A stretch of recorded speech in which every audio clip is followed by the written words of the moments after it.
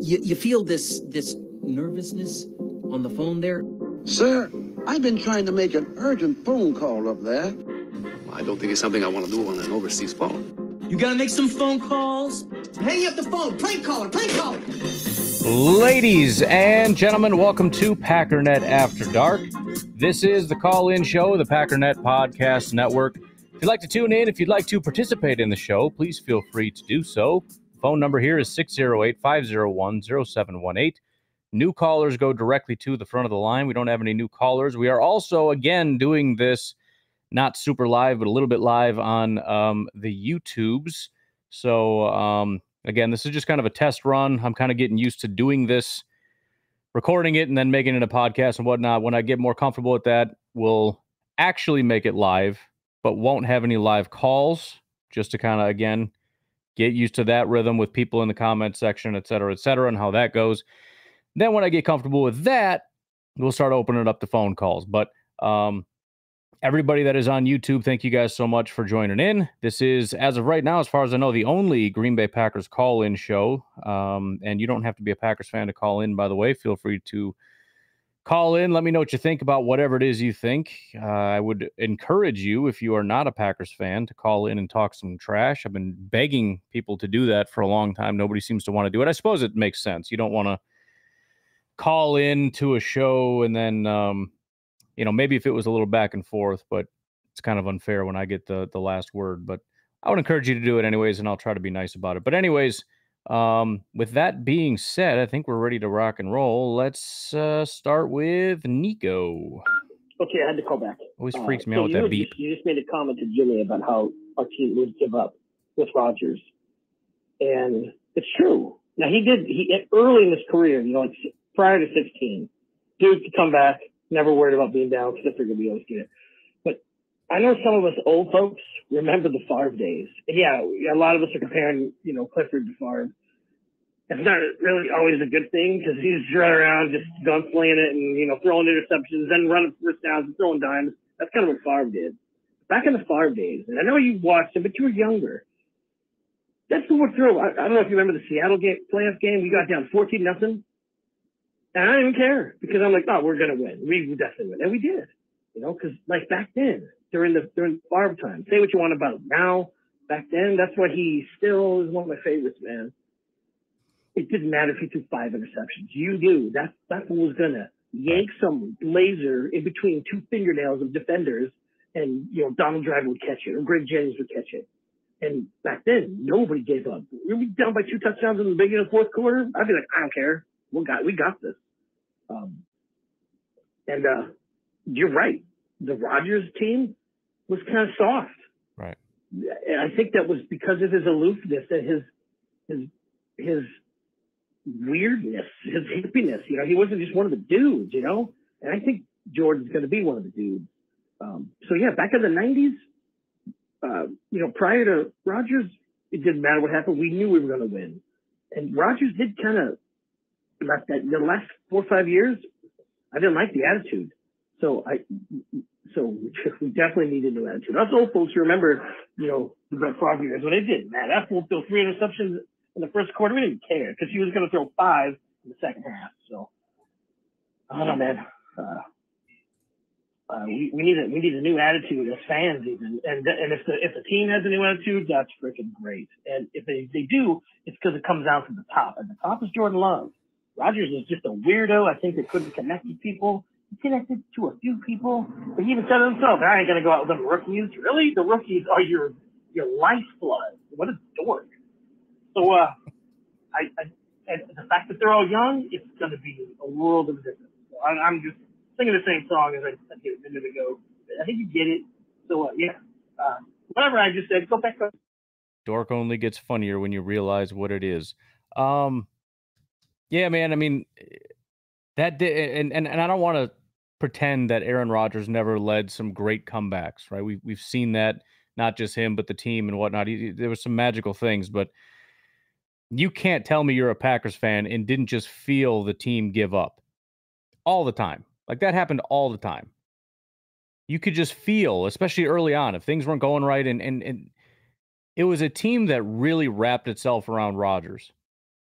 And if Rodgers wasn't feeling it, and if Rodgers started, if it just wasn't going real well, like again, this is what anytime somebody brings me on their podcast, rival team, what do we have to do to stop this guy? He's unstoppable. Well, the answer is you win up front. If you stop the run, you force him to be one-dimensional, and you can get some pass rush or whatever, you just be disruptive. Because there is no plan B. There's no winning with defense. There's no changing this or that. If Rodgers starts getting flustered, if he starts not being able to do what he wants to do, it's over. And it's not just Aaron Rodgers. It's everybody. Because when he's not able to do it and he starts to, his demeanor goes south, everybody's demeanor goes south. Suddenly our defense is terrible. Our receivers are dropping passes, and it's just like, what is happening here? You could just feel it. And like I've said before, 2018 was the worst I've ever experienced that. You knew in the first drive if you were going to win the game. Usually the answer was no. They'd go 3 and out. They'd all be pouting on the sidelines like, well, I guess we're done. Because there was no coming back. And yeah, you're right. I don't super remember, although I don't really hardly remember anything that happened even last year. But I do know that I don't remember that feeling of like, well, we're definitely not going to win this game because things are not going well. You always felt like you had a chance. And again, that was the case with Rodgers for a long time, but especially, I guess, the last few years, maybe going back to, I don't know.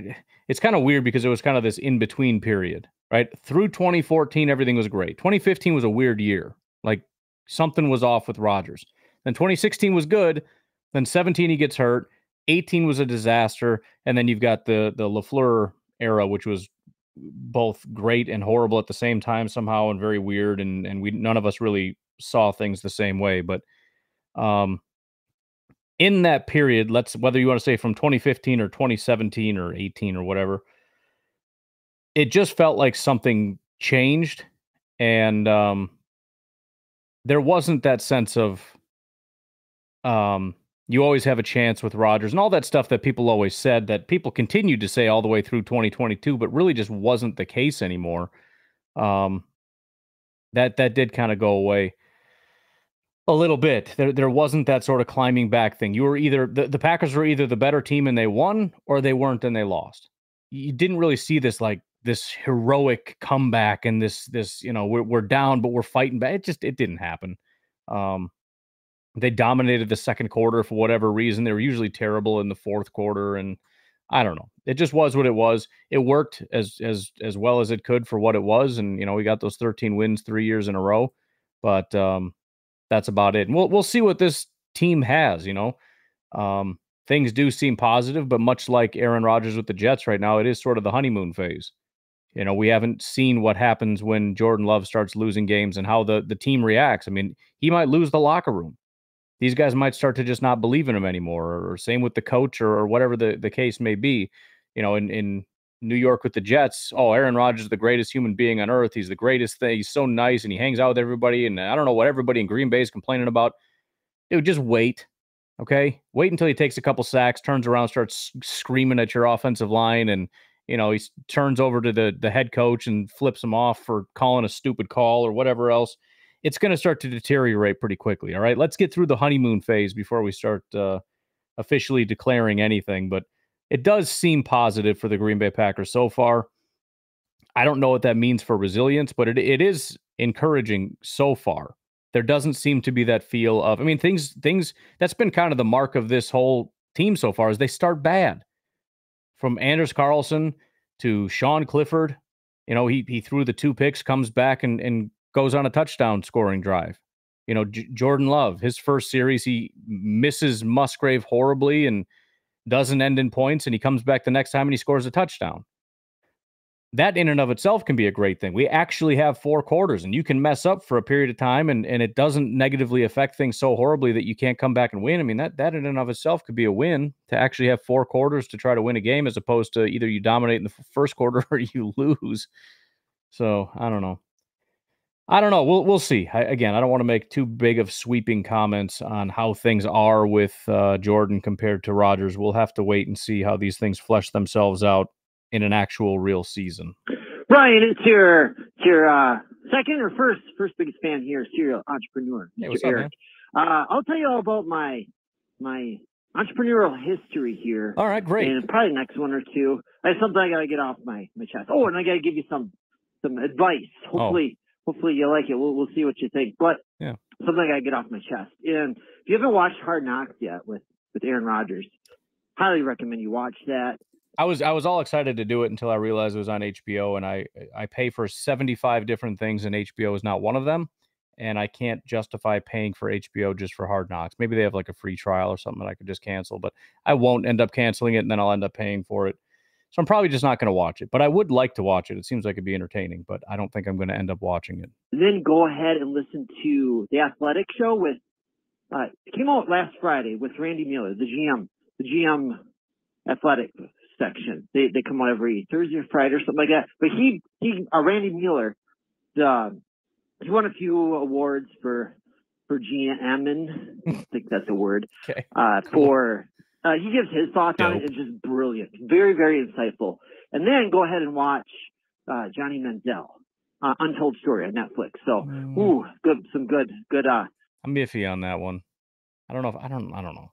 It kind of seems like it might be interesting, but it's just a time investment that I don't feel like paying for a story that's how old now? Like such an old story. I don't know that I care. Football for you. Anyways, there's episode 1, Hard Knocks. Mr. Robert Saleh gives a speech about the Jets, his Jets, and how he starts talking about some eagles, and he goes, there's only one bird that can take on an eagle, and that's the crows. And they're the only ones brave enough to attack it. And what they do is they attack its neck, and the eagle flies high. And he's like talking about it. So I'm like, okay, so are you the eagle in this story, or are you the crow? And he talks about how the eagle flies up high. And then apparently this lack of oxygen, and the eagles need enough to survive, but the crows don't. So the crows die and they fall off. I'm like, okay, you're the eagle in this story. I'm like, first up, you're not. I mean, I was just so lost in his story and his analogy. And I'm like, you need Robert Saleh, you need to get hooked up with tighten that up Mr. a little Ryan bit. Schlip, and because he's the king of analogies. Let me tell you about him. It was just awful. It was just all over the place. I'm like, okay, so you're never been number one, Robert Saleh. Like, you've never been compared to an eagle. First up, you're the Jets. There's literally a team out there called the Eagles, and you're calling yourself an eagle. Like, yeah, I'm sure there was a point, but I'm sitting here as you're talking, like, so wait, what happened? I don't understand what the point of the story was. Like, we're gonna rise so high that everyone's gonna suffocate and die, and then we're gonna win a Super Bowl, or what? I don't know. I don't. Okay. Just so lost, so awful. Being in the entrepreneur game and the fitness world, I've been like, I don't know a lot of speeches. I've heard a lot of these motivational talks, and like, that's absolutely the worst. And you're supposed to be a professional at this. I'm like, oh, it's just bad. And then this guy named Lee Shriver shows up in a helicopter. He's apparently the voice of God. And I'm watching this. I'm like, who is this guy?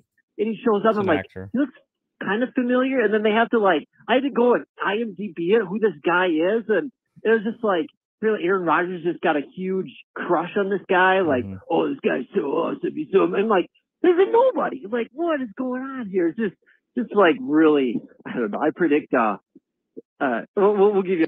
So just so you know, there is a 3-minute maximum. People get cut off all the time, just for those that don't know. Eric did call back in and fill in, but yeah, so I didn't know, I don't know how you even pronounce his name, Liev Schreiber, I don't know. But anyways, I know his face and I know the name, and then I heard Aaron Rodgers' comments about he wants to meet him or whatever because he's the voice of God, or I just know him as an actor. I had no idea he did the voice for Hard Knocks. I didn't even think he had that special of a voice, I guess. I don't know. But I recognize him as an actor. He's, what would you call him? Like a B-list, C-list actor? I don't know. I don't think he's a real big thing. I guess he's more known for his voice, but I never even knew he did voice acting, to be honest.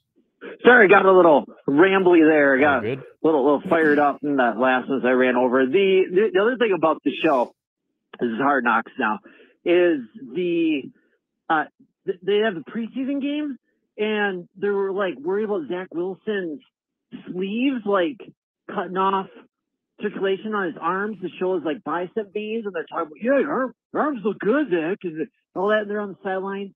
Then like Robert Saleh's there. It's like first quarter, and he's like walking, and he's like, "Oh, I'm so bored. Oh, this is the longest first quarter in NFL history." He's like complaining to the refs. The refs like, "Yeah, okay." and then apparently Aaron Rodgers was calling a couple of the plays, maybe one or two of the plays on the sideline, like the long bomb. Like that, it's just like you guys are not doing very good here. Like, this is not how you run a professional team. You know, I not want to talk, but it's like, I don't think this is how you should be doing it. Like, I'm so bored. Is this game over yet? Like, that's not a good look, Robert Saleh. Right. You know, you're trying to impress the world here. Oh, and they're acting like they've already won. Like, Robert Saleh's like getting handshaked with other people, and they're telling him, "Oh yeah, congratulations." And Russell's like, thanks. Like, you haven't done anything yet. You've lost. You haven't had a winning record at all. And you're acting like you've won everything. Sean Payton was so right. And he's like, they're acting like they won the season. Yeah, you know, they're the Jets. They're acting like they're the best already. Kings of the off season, if you will. What was the other thing to tell you? I think that's it. Covered it. So I would like to hear your thoughts if you haven't watched Hard Knocks yet, episode 1. I'd like to gather your thoughts. If you're not good, then go ahead and watch it. If you don't have HBO Max subscription, just let me know and I will give you money to go ahead and get the subscription. So that way you can watch it so we can talk about it. Okay, look at you later. Bye. I appreciate that. Thank you. Again, I haven't seen it, so I don't know. But based on what you're describing, that does sound like a disaster. And yes, I kind of assumed I was the only one that agreed with Sean Payton. Not that I know, but I didn't think he necessarily said anything wrong. I know a lot of people like to say, "Oh, he's just covering his tracks." No, he's not. He's very obviously not trying to cover his tracks, because he came out and said that he would. I don't remember the exact thing, but he said that things were going to be better. So that's not covering your tracks because things are about to be bad, because then you just shot yourself in the foot by saying that he's going to fix everything. But yeah, no, it does sound like a disaster. And at the end of the day, the reason teams stay at the bottom is for a reason. There are organizational issues. And so, yeah, maybe Robert Saleh is going to be a good head coach. I have no idea. He has not proven that. He is seen as one of the better head coaches in football, despite having never proved that ever. They have an offensive coordinator who was a complete and utter disaster of a head coach in Denver. I mean, that was a complete... I mean, that's where Sean Payton was indisputably. I mean, everyone's, "Oh, that was the worst thing you could..." Dude got fired mid-season. You can talk about, well, there's a code. Fine, there's a code. Maybe he shouldn't have said the words, but the words he said were correct. 100% correct. That was the biggest disaster in the world. And honestly, where has Hackett had success? Where has he been successful? Are you saying Green Bay? Where? How? Doing what? Matt LaFleur is the play caller. He's the offensive guy. So, yeah, okay. So you've got Hackett over there, who basically is just a person that everybody likes. And if you listen to all the compliments about Hackett after the Sean Payton comments, I didn't hear anyone compliment him as a coach. It was always just, he's a great human being. He's one of my best friends, blah, blah, blah. But yeah, I mean, it's just kind of a disaster. And they have an owner that butts in and does things he shouldn't have done. The offensive line sounds like a disaster. I mean, Mekhi Becton, it sounds like the coaches showed up and they wanted him off the team because he was so bad. And the ownership is like, "You're out of your mind. We just invested a ton into him. He's going to play. He's going to start." So I don't know, man. Maybe they'll be great. We'll see how it goes. But, I mean, we have seen examples, as Sean Payton said, of teams, quote unquote, winning the offseason, and it doesn't turn into anything. I remember the dream team with the Philadelphia Eagles, and it was just the most masterful thing. I remember a guy bringing out a whiteboard, and he's talking about the cap genius. Like, how is he able to get all these superstars on here? With how did he maneuver the money? Like, this is the most amazing thing ever. That team sucked. Like, that team was so bad. But who knows? Maybe it'll be like the Tampa Bay Buccaneers. They went out and got a bunch of people and won a Super Bowl. But yeah, we'll see, I guess. Trevor, what's up? Hey, Ryan. Trevor in Virginia. I got two things. One, I think it's hilarious the way you talked about it a couple days ago. Pat McAfee talking about how like the media is like out for Jordan Love's head, and like I can't remember exactly what he said. It wasn't that, but it was like, you know, that they're going to be done without Rodgers, and it's like you led this charge. Like you wanted Rodgers on your show every week, which he's about the ratings and the money, you know. So like whatever, like he's doing it and it's working for him. So you know, go get yours. But and now he's starting to, you know, he's like recognizing that Love could potentially be a good quarterback, and it's like you would have never said any of this if Rodgers was still coming on your podcast weekly. Like it's funny the way he's like acting like the media did it when he was like the lead guy of that. Yeah. And then the second thing that I'm forgetting is, been a lot of talk about, you know, Love might be like, so far he's like slow to start and then, you know, gets hotter as the game goes. And I honestly think I would take that over what I see Rodgers as, which Rodgers was the one to start fast and end slow, which always led to nail biters. I was trying to hang on to the win. And, you know, of course he had some moments at the end of games. Every quarterback's going to. But I think as a whole, Rodgers was the guy that start fast and end slow. And if we didn't start fast, like I pretty much knew that was it most of the time for the game. Like if we didn't have that fast start, we weren't the team with Rodgers ever that was going to come back late. I mean, it was not something that we did. So, you know, I think even if Love is a slow starter, which hopefully, you know, he works through that. And if it's just that way in the beginning even. So I just think it puts you in a better position to win more games, because when you want to be playing your best is at the end of the game. And I don't feel like we were ever that team with Rodgers. You know, the greatness we remember is coming out and either burying teams early or early lead and then hanging on. Like, so anyway, my thoughts. Go Pack, go.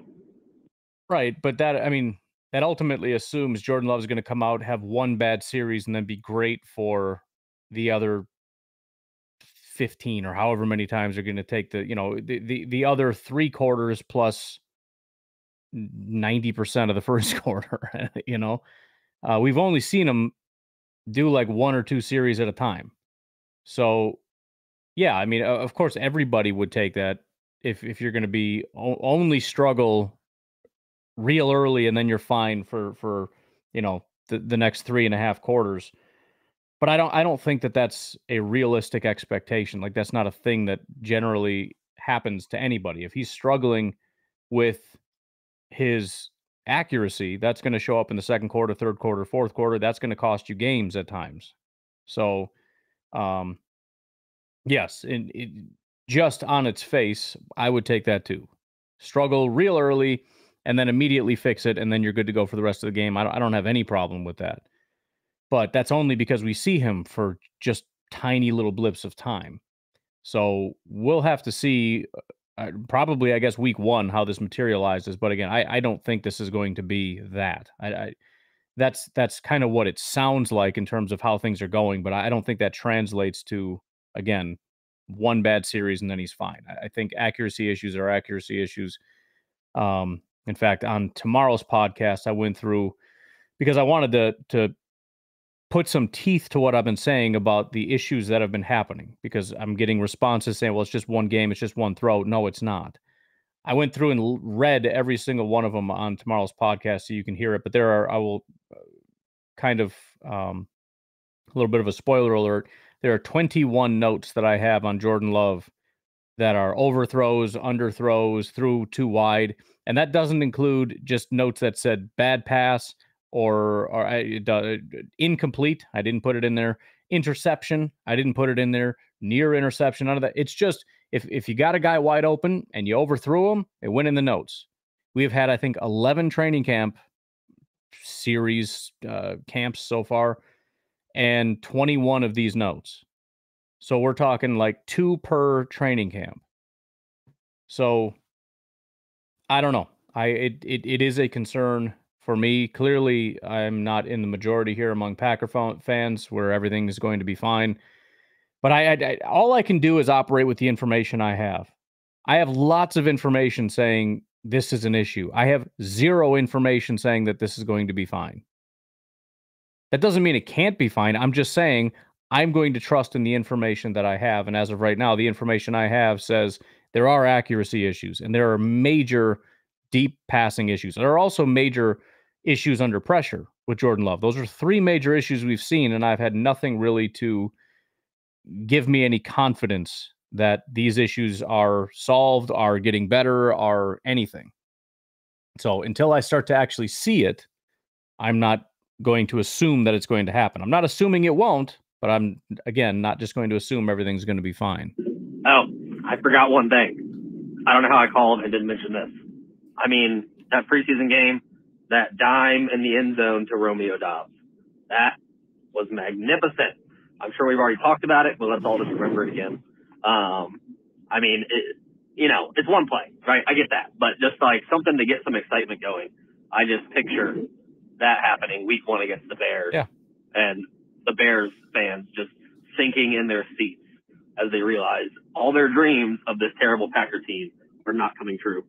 Because even though there's probably gonna be bad moments, there could be more bad moments than good moments even, but I mean, the ability is there, and the talent that Love has, if it all comes together right, it's exciting to think about. So I didn't watch the game, just saw like some highlights and stuff, but that pass was phenomenal and got me real excited. So go Pack Go.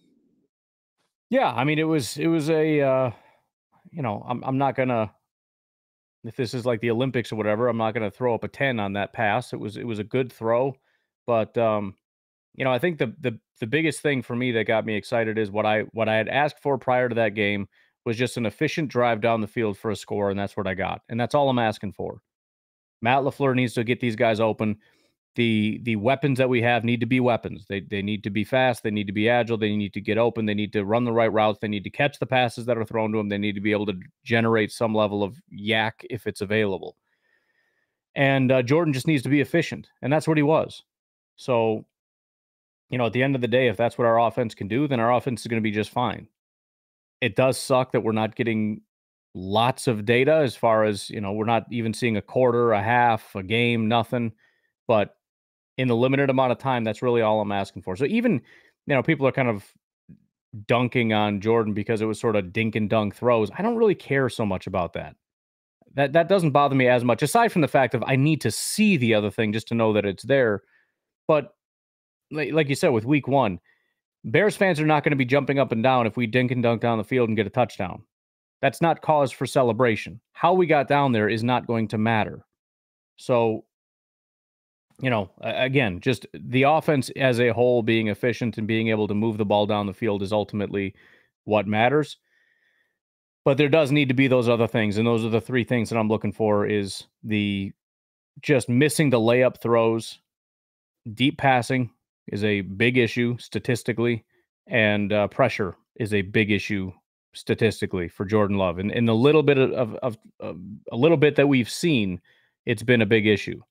So those are the things that I'm mostly concerned about right now, because if we can't just trust that there's never going to be any pressure and guys are always going to be open short and we can win without any of those explosive plays.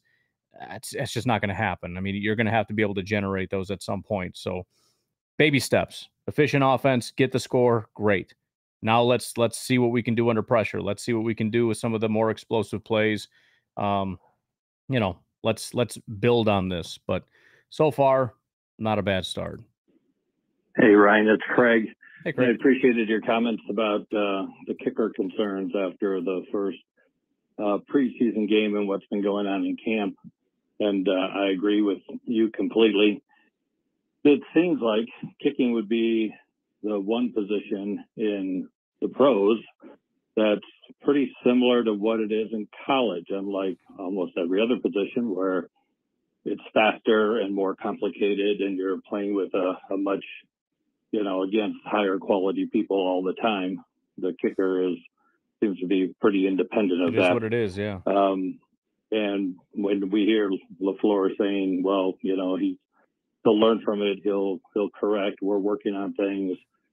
I got to believe there's a kicker out there that has that stuff that doesn't need major correcting or changes in how they kick because they were successful. So whether it's a veteran or some other college kicker, I'm shocked that we at least don't have someone else in camp that's taking some kicks, because I agree with you. It can ultimately cost us a game or two, if not more. And that's would be a demoralizing way to lose, similar to what we had with the terrible special teams a few years ago. So anyway, hopefully they reconsider and at least give them some competition. Take care. Thanks for all the good work. Bye. Yeah, and again, I don't think that's going to happen, and I don't even know necessarily that I disagree with it. I mean, they're just kind of backed into a tough corner right now in terms of, what is the best thing to do. You can't cut bait on them. That doesn't make any sense. You draft. I mean, it's a big investment. But I also feel as though I feel very confident we are going to lose games because of this. So again, I think what's going to happen, and maybe it's the right thing, maybe it's not, I don't know, but what's going to happen is we're just going to have to grit our teeth and deal with it and just hope for improvement. And if it doesn't happen, then, next year we can start looking at a different direction. And I don't even know exactly what that is, but I don't think there's going to be even necessarily competition, because I think they want to give him as many opportunities to kick. Every time there's an opportunity to kick, they want him kicking. And so I just think this is what it is. It's frustrating. It's annoying. And, maybe it was a bad decision. Again, Rich Bisaccia really wanted him. He knew him since he was a kid. He was determined to fix it, and maybe he can. There's a lot of Packer fans that are, hey, if his brother got fixed, so we know Anders can get fixed, which isn't true. But we'll see. Again, there's nothing else to say about it. It just is what it is. I don't think anybody else is coming. This is our kicker for 2023. And, unless things are so unbelievably bad, they're ready to completely cut bait on him, which is possible, by the way, if things go that south. It's not going to happen in the preseason. It's going to happen in the regular season. Maybe like 2 games in a row we lost because of him, extra points getting missed, stuff like that. That's when it's like, all right, he's officially cut. Because, I mean, again, that's a big deal. I mean, when do the Packers ever cut draft picks in the first year? That doesn't happen ever. And most of these guys are expected to be backups. You draft somebody in the 4th round, 5th round, or whatever, they're not going to be, when we got Kingsley and Egbare, there was never any expectation this guy's going to be Rashawn Gary. Ever. It was just he's going to be a solid second string edge rusher. Maybe by some Packer fans, fine, but realistically, no.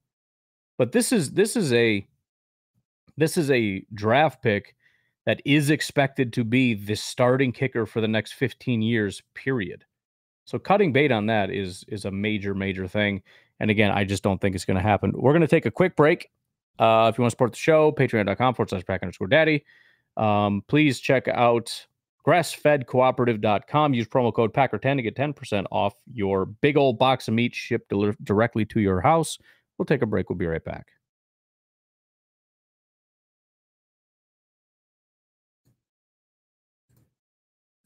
Ryan, Kyle from Madison. Hope you're doing well. Doing good. Hey, a couple things. First, a question. So when PFF does their grades, how do they grade? Is it a results-oriented grade? Like, is it a per snap assignment of a grade, and then you take the average of those grades? Not an average, no. Or how does that work? I'm just curious. Like, if a guy, are they like breaking down the technique used? So, like, if a guy uses horrible technique but then gets a sack, they get a really good grade on that play? Or how? Maybe you don't know, but I was just curious if it's just a results. Like, if you make a good play, no matter what kind of trash happened before, you get a good grade on the play, or how that works. Just curious if you know. Second thing, that granular, I don't know. I do know that it's play by play. I know that it is a 2-point grading system in half-point increments in terms of +2, -2. So 0.5, 1, 1.5, 2, and that also works in the negative.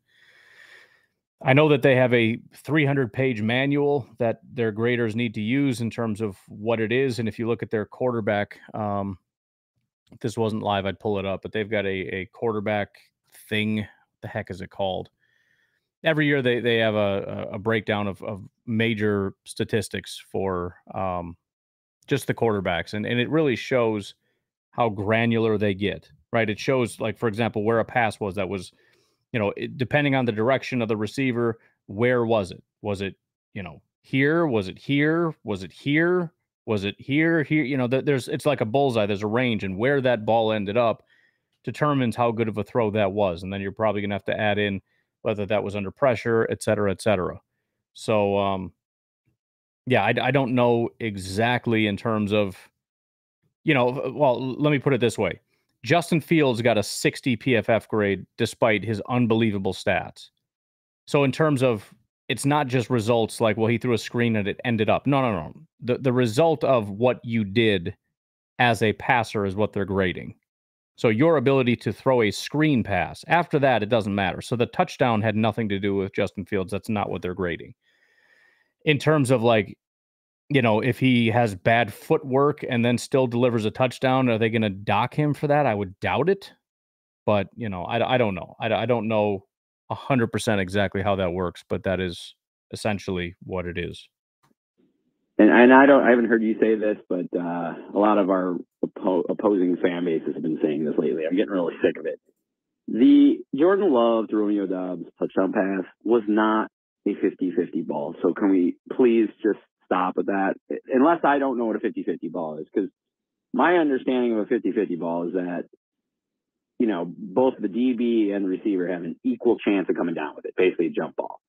And I've, watched that pass 10 times now, and Love, he gets the ball to teardrop down, nice touch pass, he puts it in between the receiver Dobbs and the DB, and in my mind, either Dobbs is catching that ball or it's getting dropped, or maybe the DB knocks it away. But I don't see how there was any chance that DB was going to catch that ball. So I don't know. I feel like it was a nice pass. Yeah, maybe could have let him 8 inches or something, but it was pretty freaking nice pass to get that ball to turn over from a short yardage throw like that. So I think it's kind of disparaging to call that a 50-50 ball, but maybe I don't know what a 50-50 ball is then. I'm looking forward to Belichick. I think he's the kind of guy. Let me stop there. I'll say this. I think if the DB had turned around, which, and that's part of it, right? You see the DB running away, you throw it past his head, whatever. But I think if the DB had realized where the ball was, he could have turned around and caught it. That's 100% possible. I'm watching it right now in slow motion. If the DB wasn't playing Dobbs and had, turned around to realize where the ball was, he could have jumped in front of it and caught the ball, but he didn't try. And this is why I said the ball was underthrown. Romeo Dobbs had to slow down and come almost to a stop, and then kind of ran through the DB to jump up and get the ball. It's not necessarily a bad throw. I think that's going to be a touchdown almost every single time, because the DB is not. I mean, you go up against some premier defensive backs, they may, kind of sense things out a little bit better and realize what's going on and be able to stop and turn around and catch the ball. Most of the time, that's probably not going to happen. But, again, was it a beautiful, perfect pass? No, if it was thrown further, Romeo Dobbs doesn't have to slow down. I mean, he had a step on him. If he could have thrown it out in front of him, he could have thrown it where only Dobbs could have got it. And instead, again, Dobbs had to kind of hit the brakes, turn around, jump up, and sort of reach over the defender to grab the ball and wrestle it down. So, and people, I've heard a lot of people say, well, you threw it past the defender's head, right? So, he's looking away and you throw it past his head. Right, but that's only because Dobbs slowed down. If Dobbs wasn't there and the DB just kept running in that direction as fast as he possibly could, it would have hit the DB in the back. So, I don't know. I think some people are being too unfair as far as why it was a bad throw. I think this is a very high percentage because, again, the DB's not going to turn around in that situation. He's in panic mode. He's trying to run. And so as long as you see the back, if you can get it up high enough which he did, Romeo jumped up and caught it. Just make sure that you throw it up to where, the DB is. It's not going to hit the DB. Just throw it up high enough for your guy to go get it. Then you should be okay. But was it a perfect teardrop pat? Not necessarily. So I don't know. I guess I fall a little bit more in between on that. Again, if the DB knew where it was and remove Romeo Doubs from the equation and let that guy just run. And he's playing receiver. Are we saying it's impossible for him to catch it? Of course not. That's insane. I mean, Romeo Doubs was basically on the guy's shoulders. How could it be impossible for the DB to get it if Romeo Doubs could get it? They're occupying the exact same space. So, is it a 50-50 ball? Well, not if the DB, I guess, isn't looking for it. He's not, but could it have been if the DB turned around and was actually jumping up and they were fighting for it together? I don't know. I don't know. What do you call a 50-50 ball, I guess? If it's just where the DB had at least 5% chance of getting it, then yes, it was a 50-50 ball.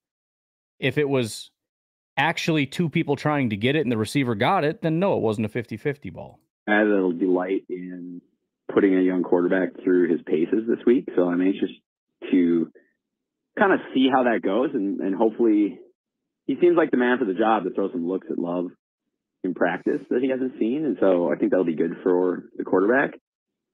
And then just wondering if you saw Jason Wilde's comments. I don't have the quote right in front of me, but it was something to the effect of that Jordan Love needs to learn how to chew out his receivers. And man, it's amazing how some people can complain and piss and moan about Aaron Rodgers, and then when Rodgers leaves, we complain and piss and moan that Jordan Love isn't Aaron Rodgers. I don't understand. And that just rubbed me the wrong way. Like, really, dude? I don't know. I'm lost patience with him. Also, loving and yeah, we're getting so nitpicky. Why would I care how he responds? Why would I care? I care about throw the frickin' ball to the right guy at the right time accurately. I don't care what you're doing outside of it. Oh, you need to yell at people. What are you talking about? Do you have nothing to talk about in your radio show? You got nothing else going on in your life? Like, you need to kick a helmet, friggin' yell at the fans. Okay, dude. The fact that Love is getting guys to jump on the count for free plays. All right, bye. Yeah, that is happening. I wish he was capitalizing on those free plays a little bit more, but that is good that people are jumping, I guess, getting at least the penalty yards out of it. Hey, Kyle again. Sorry, I think I got cut off there. I just wanted to say, if I didn't get it in, that it's been really cool to see Love be quite good, I think, in practice so far and in the games with getting that free play on the hard count. I think we know who he wants to do that. I don't have to go over that, but that's a cool element to add in. And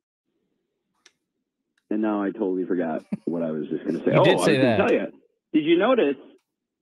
I think just unofficially, I was counting the first team offense snaps, and I had all but 2 of their plays utilize pre-snap motion. I don't know if you caught that as well. No, I didn't. But I think surprised you're the first one to call in about that. That's been a major topic of discussion is the increase in pre-snap motion. So if it really was that much, that's surprising. Nobody else has mentioned that. You had said last year, was it like 38% or something? And I realize it's the preseason, but no, it was way lower. It was I think in 2021 it was sub 20%, and then in 2022 it was up to like 23%, something like that.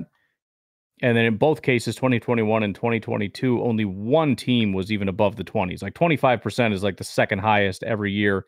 And then I think 2 years ago, Miami was number one, and last year was the 49ers or vice versa or something, where they're at like 40% or something just insane. But yeah, nobody is up in the 30s like ever. So yeah, that would be pretty wild if there was pre-snap motion that much. And we'll see if there is a big jump this year. Be something to keep an eye on against the Patriots for sure. I mean, that could be a matchup thing too against the Bengals. But we'll see. Yeah, definitely need to watch that closer.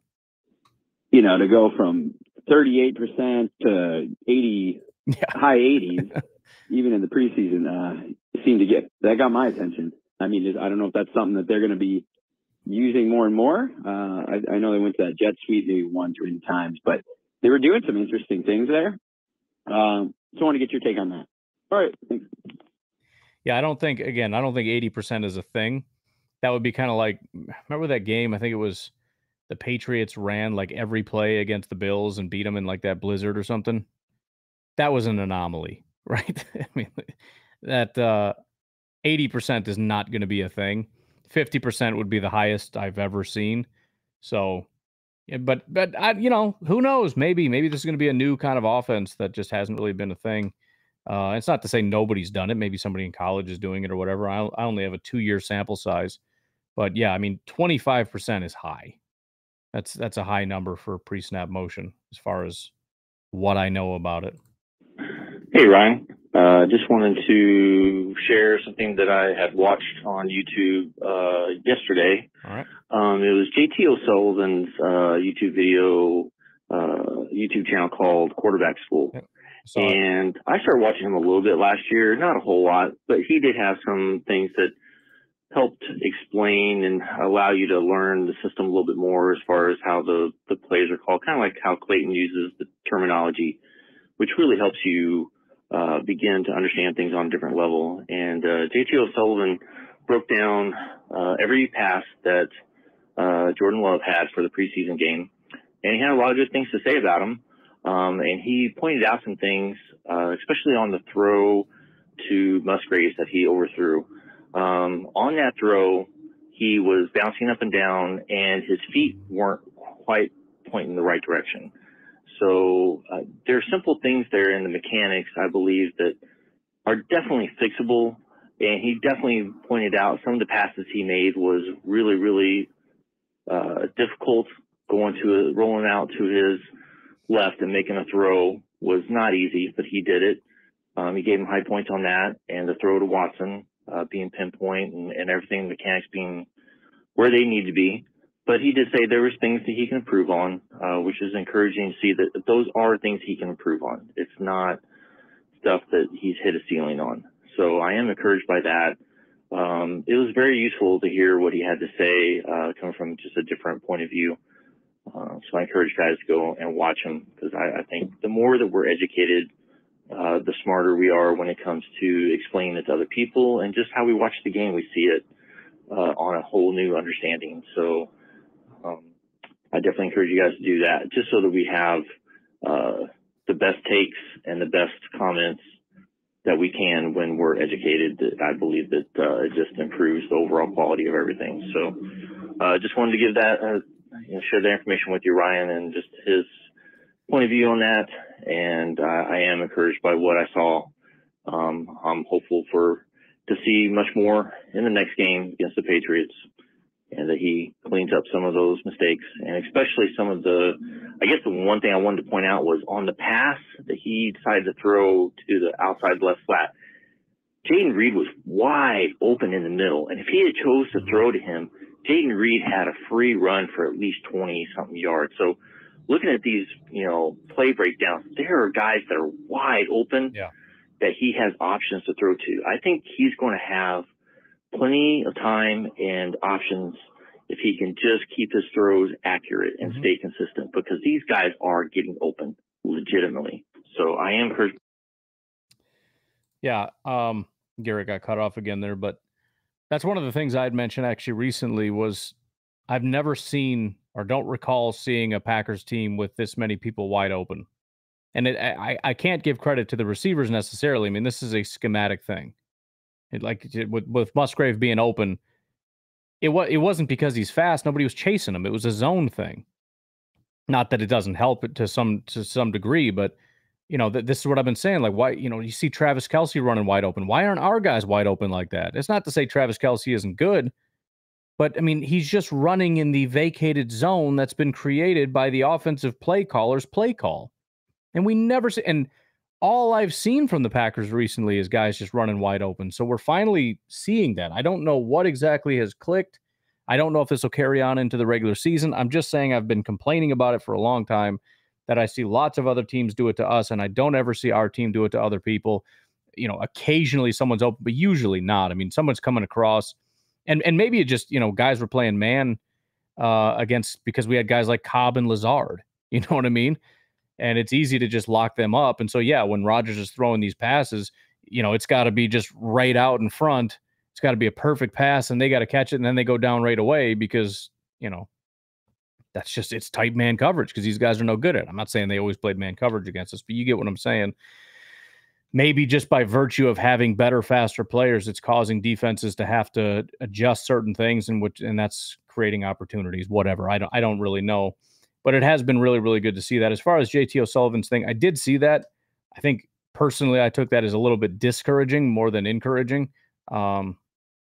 Only because one of the narratives, and I know this is kind of what you're saying in terms of being more intelligent as opposed to just having sort of random theories, but one of the random theories out there is that Jordan has essentially been perfect aside from, just a little bit like that pass. It was because it was basically a no look or everything's fine in terms of the process and all that stuff. And then you start hearing from JT O'Sullivan, like his footwork's off. Like, bro, I thought we fixed that like 2 years ago. What are you talking about? Now, granted, JT O'Sullivan doesn't know what the Packers are teaching him, right? I mean, granted, there are certain fundamental things that generally you're going to want to do, but every team does have differences in terms of how they ask you to do things. I think Aaron Rodgers had sort of changed things up a couple different times, and Jordan Love is kind of doing more of the Aaron Rodgers type thing. That's who his quarterback coach is that guy. And Matt LaFleur has his preferences as well. So they're kind of specific. So how much of it is things that you would never do as a quarterback? Like, obviously, you talk about your feet are facing this way and you're throwing that way. That's obviously nobody's coaching you to have your feet facing the wrong direction. But, in terms of like how wide is, he talked about, he tends to have a wider base than what you see with other quarterbacks. Maybe that's a negative. Maybe that's coached or taught. I don't know. But I don't know. I guess I found that discouraging just because a lot of the things you look at and say, okay, you can clean that up. You can. This is brand new to you. Working with Christian Watson, working with Luke Musgrave, doing these kinds of things is new. Fundamentals like footwork is not new. This is you have been working on this for years. So you can say these are things that can be improved. Yes, but these are also things that if they were going to be improved, probably would have been by now. Maybe not. I don't know. I'm just saying. So, yeah, I guess that one kind of bummed me out a little bit. And nobody's perfect, right? Everybody's got these little quirks that they kind of do and they work through it. You look at Phillip Rivers' throwing motion and, I mean, even Justin Fields, people are saying he's going to win MVP, and he's still got the same issues. And his are much more serious as far as like the processing speed and all that kind of stuff. Those are much more damning than like your feet were kind of lined up wrong, once in a while or whatever. So I don't know. We'll see. The other thing that's kind of upsetting is, again, there was his eyes were looking off the linebacker excuse on the Musgrave thing. It's like, well, that's great for that one play, but why does it keep happening every single time he throws, in every single training camp that we have? And then you start to hear JT O'Sullivan like, yeah, his footwork is kind of crap. And it's like, oh, well, that sucks because maybe that's why these things are happening, because what that means is maybe that's why that's going to keep happening. We don't know. But again, that's why when I heard him say that, it was a little bit more discouraging than anything else for me personally. What's going on, Ryan? It is Carson from Cleveland, Ohio. Dude? And I was watching this podcast. It was Why You Can't Write Off the Green Bay Packers. There's like a Fox Sports podcast. All right.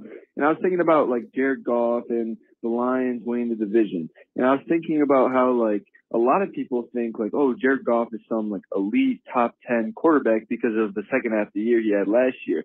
But before Jared Goff went to the Lions and had like that good end of last season, he had a really bad beginning of last season. And then when he was on the Rams, he wasn't particularly very good. And so like, what if going into next season, Jared Goff kind of returns to that earlier of last season Rams type of Jared Goff, where he's not really that elite quarterback. And sure, like maybe that version of Jared Goff is still like top 15, top 20, but it wouldn't be that elite quarterback that everyone's kind of expecting him to be. And I think that's like a realistic thing that could happen. And so the Lions wide receiver is suspended for the first half of the year. Let's say Jared Goff kind of declines a little bit back to where he was before. Are the Lions really that good of a team? Because Jared Goff was a big reason that their offense kind of skyrocketed at the end of last year. And if Jared Goff kind of returns to that position that he was at, then their offense isn't nearly as good as it was last season. And then also their defense, even though they added a little bit, still isn't really anything special. And so I feel like if Jared Goff regresses, it's really going to be a two-way race for the division between the Packers and the Vikings because the Lions are just going to fall back off. So I don't know. Maybe that's just me thinking that because I want the Packers to do good. But I feel like that is kind of a realistic way of thinking. But let me know what you think about that. See ya. Yeah, I guess I'm a little bit in the middle. You're right about how things were last year, and it really it almost lines up perfectly with their record and his quarterback play. I mean, the weeks don't exactly line up, but in a way they almost kind of do. So he was pretty god awful through week 11. His PFF grades were 49, 40, 60, 60, 70, 50, 50, 80, 40, 50, 40. That's trash. That's 2 good games through 11 weeks. Their record through the first 8 weeks was 1-6, right? And it wasn't always the offense. The offense did do some pretty positive things, but even beyond that, I mean, it was through week 12 they were 4-7, and then they went on to win 5 of their next 6 games. They won 3, 6, 8 of 10, 8 of 10. But he also, if you look at beyond that, 70, 80, 50, 70, 80, 80, he was one of the better quarterbacks down the stretch. Again, the weeks as far as the record don't exactly line up, but to some degree they do.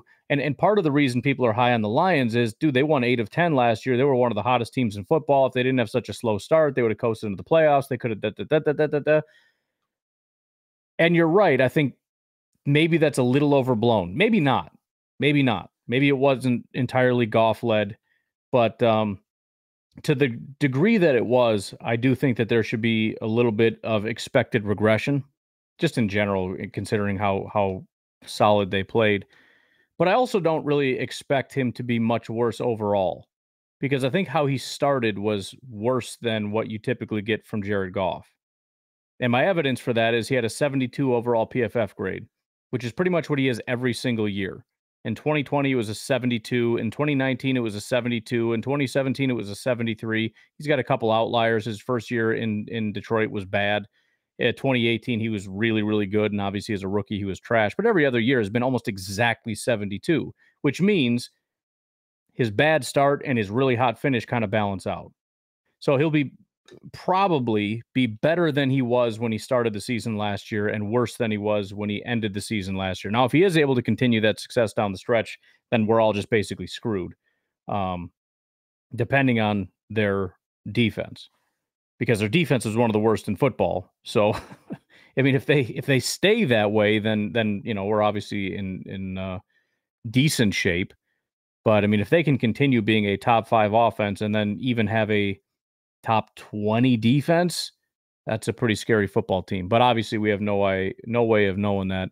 We'll have to see kind of how things shake out, because you could say, well, yeah, Jameson suspended. He didn't even play last year because of an injury. So they're going to get more Jameson Williams this year than they had last year. So I don't know. I don't really know what to make of the Detroit Lions. I don't understand why they were as good of a football team as they were.